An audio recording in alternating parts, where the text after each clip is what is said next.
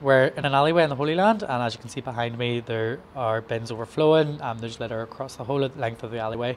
And this is an all year round issue, but particularly bad in the summer months. We get reports from students that landlords have told them that they need to empty the properties to get their deposits back. So you end up with fly tipping, you end up with dumping in all of the alleyways.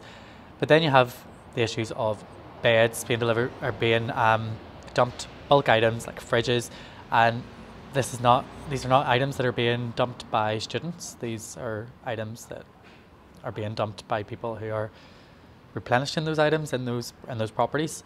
But it becomes an eyesore, but it also becomes a very real health issue. We see rats all over the place here. Council workers having to wade through rubbish to unblock alleyways. There becomes a real fire risk when alleyways get blocked, access to properties gets blocked, and we end up with quite a lot of fires in Euro bins in this area. You couldn't really run the same waste management programme as you do in other parts of Belfast. This is because there are so many properties in this area. So you're talking maybe a house that was historically a 4-bedroom house that is now 3 flats that house maybe 3 or 4 people in each flat. The sheer amount of black bins that would accumulate, that would need. We know from other places that would end up at the end of alleyways, causing other issues with waste management as well.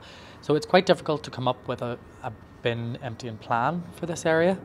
And this is what the council have put in instead, is these Euro bins to be used for all the properties in the street. It's quite good that people are getting annoyed about the city centre and the state of the city centre at the minute.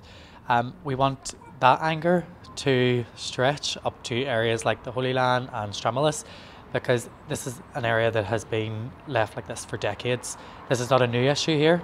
As I said, it's gone on year. There is a lack of recycling, if any recycling is done at all, and it's just not sustainable for our city.